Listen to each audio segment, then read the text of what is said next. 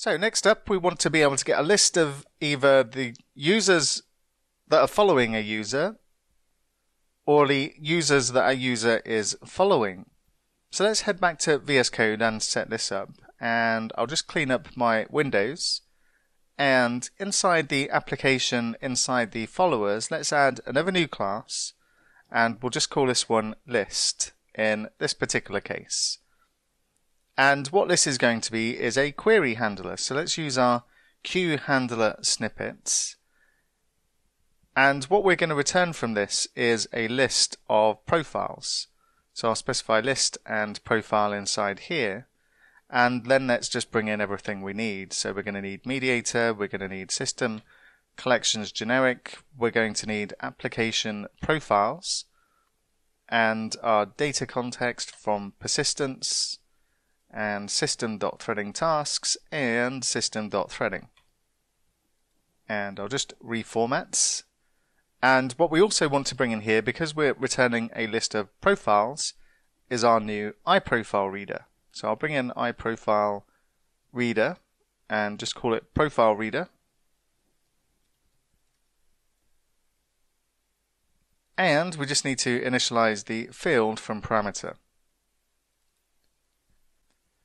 So what we want to pass in as parameters to this and properties inside our query handler is we want to get the string of the username that we want to get the followings or followers for, and to identify if it's the users that user is following or is a follower of, then we'll just use a predicate, and we'll call it predicate for the string that we'll use to identify which list we want to return in this case.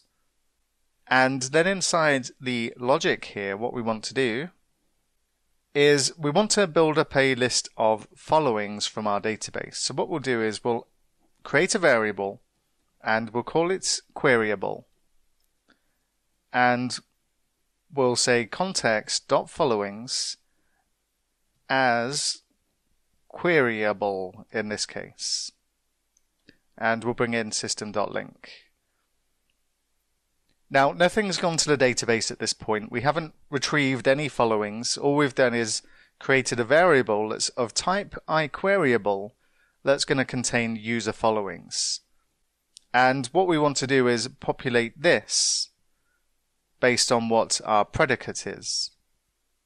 So what we'll also do is we'll create a couple of variables, and I'll say var user followings equals new list of user following. And we'll bring in domain for this. And what we'll also do is create a new list of profiles. So we'll say new list of type profile. And then what we'll do is we'll use a switch statement based on what is inside our predicate, or what our predicate is set to. So just underneath this, I'll create a switch statement. And this is going to be based on the request.predicate. And for our first case, we'll set this to followers. And in here, we'll set our user followings equal to await and queryable dot where, and then we'll say x goes to x.target.username is equal to the request.username, and we'll pass this to a list async. And we'll also need to bring in Entity Framework Core. And let's just try and tidy this up a little bit as well. So this is going to bring back a list of the users the current user is following and pass list to a list. And then what we want to do for each one of the users inside here, we want to go and get their profile. So what we'll do underneath this, we'll say for each, and we'll say var follower in user followings and then we'll say profiles.ads, and then we'll say await profile reader dot read profile, and then we'll pass in the follower dot observer dot username. And underneath this, we'll add a break. And then what we want to do is a very similar thing, but in this case, it's going to be fully following instead of followers. So I'll just copy this line down and change this to following. And instead of x.target.username, we want to get the observer.username in this case is equal to the request.username. And in the for each, we also want to change follower.targets.username as well. And this is going to give us the followings instead of the followers. And then underneath our switch statements, so make sure we're below lists, then we can return the profiles. Now the predicates that we're passing in here, we're going to get from the query string. Instead of passing this in the body of a request, because this is an HTTP GET request for a query, then we're going to pass the predicates up as part of the query string. And we'll have access to that there. And what we also need to do is add our controller methods. So let's open up the followers controller. And inside here, what we'll do is we'll add an HTTP GET, and we'll need to pass in some root parameters, and it's going to be the username, and I'll just call it follow as the second part to the root parameter. And what we'll do here is we'll say public async task, and we'll pass in an action results, which is going to be a list of profiles. And we'll just call this get followings, and we'll pass in two parameters here, string of the username, which we get from our root parameter here, and we'll also pass in another string for the predicates, which will be passed up as a query string. And we also need to bring in system collections generic and our profile from application profiles.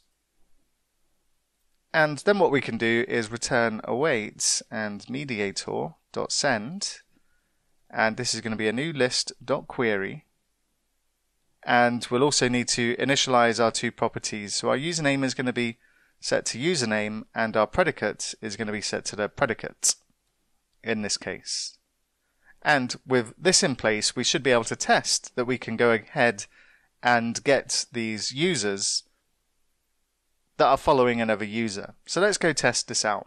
And if we go back to Postman, we've got a number of requests here to get Bob's followings and get Bob's followers and Tom's followings and Tom's followers.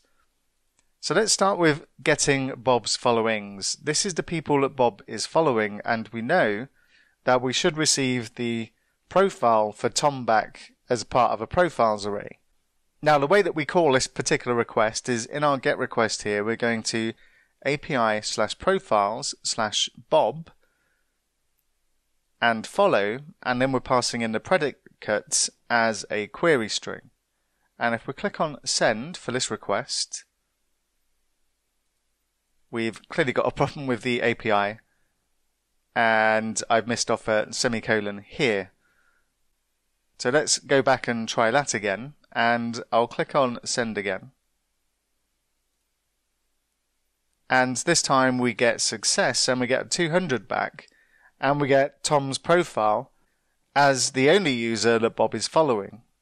And if I get the users that are following Bob, then this should be an empty array, because nobody is following Bob at this particular time, and that's fine. If I look at Tom's followings, Tom is following nobody at this moment, so this should be an empty array, and it is. And if I get Tom's followers, then we should get Bob's profile back, because we know Bob is following Tom. And if I click send, then we get Bob's profile back in this particular case.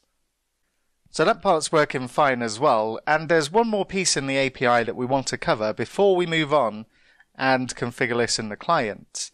And if I go back and take a look at getting our activities, then what I also want to add in the attendee information is whether or not the currently logged in user is following the particular attendee we're sending back here.